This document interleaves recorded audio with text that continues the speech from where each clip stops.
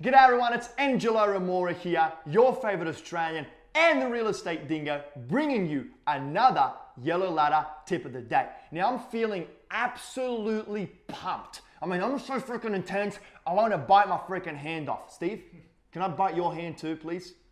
No. Stay away. Okay, so check this out.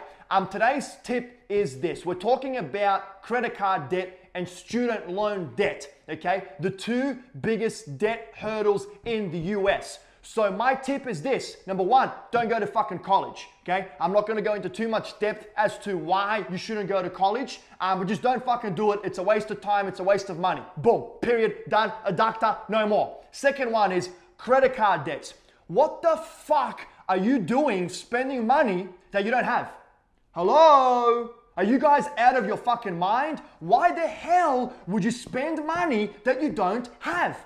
I've got credit cards. I've got a ton of credit cards. I spend a ton of money on my credit cards. But I've also got that money in my account where I can pay back that credit card straight away. The only reason why I use credit cards is for the fucking points. I want to go to Bahamas every single freaking year with all the points that I collect and go bone fishing, snorkeling, jet skiing, riding on my scooter, right?